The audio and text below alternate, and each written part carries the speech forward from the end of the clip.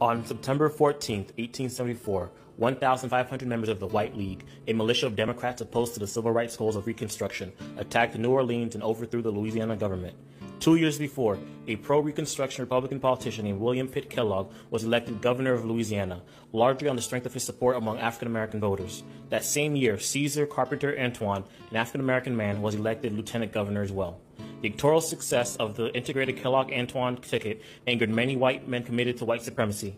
Attempts to overthrow the elected government began nearly as soon as Governor Kellogg and Lieutenant Governor Antoine took office in 1873 and continued into the next year.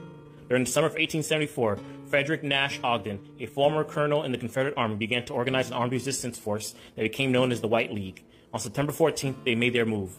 After cutting the city's telegraph lines and killing at least 13 members of the integrated New Orleans police force, the White League overran the State House and attempted to establish a new government. After 3 days, President Ulysses S. Grant ordered the U.S. Army to put down the rebellion, and the elected government was restored. In total, 32 were killed and 89 wounded.